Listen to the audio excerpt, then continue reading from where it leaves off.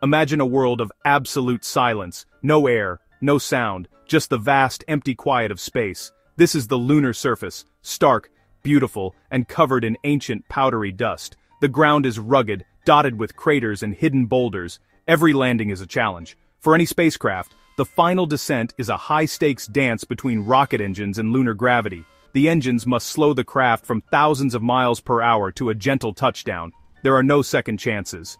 One miscalculation, and the mission could end in disaster. The spacecraft must analyze the terrain in real time, searching for a safe, flat spot. For SpaceX's Starship, the challenge is even greater.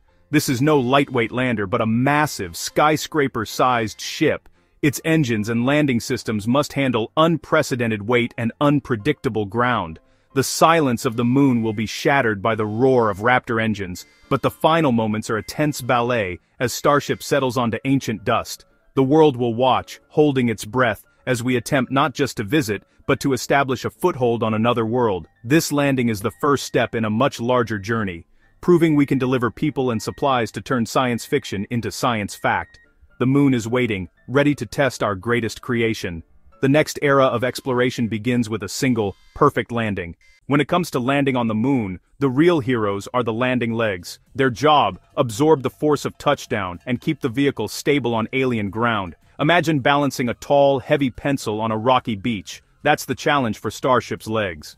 If one leg lands on a rock and another in soft dust, the entire ship could tilt dangerously. The legs must be strong, smart, and able to adjust to whatever terrain they encounter. For the crew, a stable landing means safety and the chance to begin their work. Designing these legs is a safety imperative. They need powerful shock absorbers and a wide stance to prevent tipping.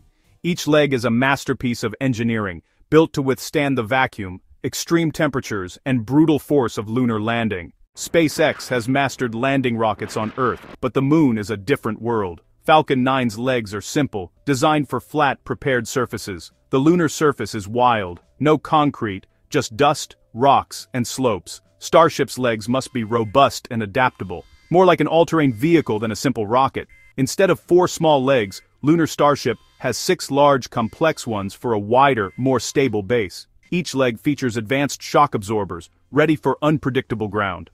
The difference is like landing a small plane versus a giant mining truck. Everything is on a new scale.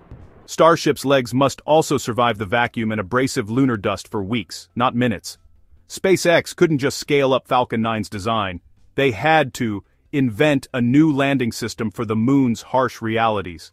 Every detail, from materials to mechanics, is reimagined for survival on the lunar surface. The result? A landing system built for the unknown. Safety is everything when sending astronauts to the moon. NASA, with decades of experience, scrutinized every detail of Starship's design. Early concepts used small, high-mounted legs, fine for Earth, risky for the moon. NASA flagged 2 big issues: not enough stability, and a crew hatch dangerously high above the surface. A long elevator ride to the ground was an unnecessary risk. What if it failed? NASA pushed for a wider, lower, more stable landing system. SpaceX responded with 6 dedicated legs at the base, each able to auto-level on uneven ground.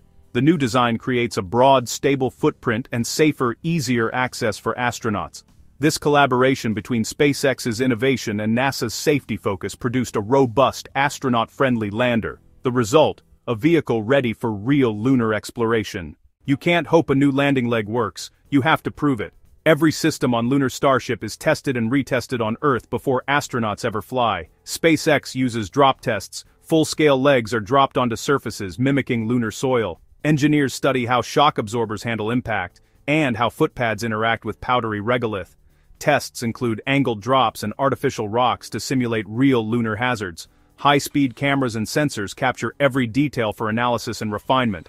Digital simulations model thousands of landing scenarios, revealing weaknesses and guiding improvements. Combining physical and virtual tests, SpaceX builds confidence that their landing legs are ready for the moon. Landing humans on the moon with Starship is a step-by-step journey. It starts with uncrewed test missions. Starship will fly to the moon, orbit, and attempt a full landing. This is the ultimate test. Navigation, engines, and landing legs must all work flawlessly.